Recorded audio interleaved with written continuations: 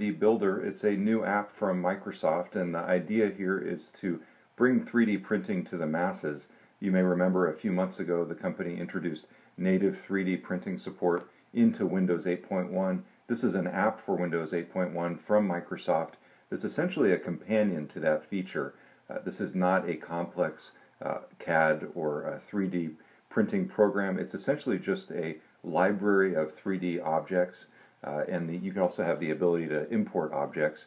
But the idea here is to simply be able to make basic manipulations to a preset library of objects and then print them off. So for example, if you grab the train engine there, you can change the size, you can change the orientation inside the print bed, the way it's going to be and the way it's going to be sent to the printer, and you can change the location also inside the print bed. So the idea here is that if you have a 3D printer hooked up, you just hit print, and Windows just knows to print that off to that printer just as it would a traditional 2D printer.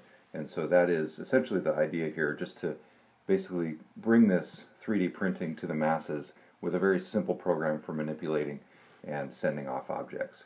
So that is 3D Builder. It's a new app for Windows 8.1 from Microsoft. I'm Todd Bishop from GeekWire. Go to geekwire.com for more coverage.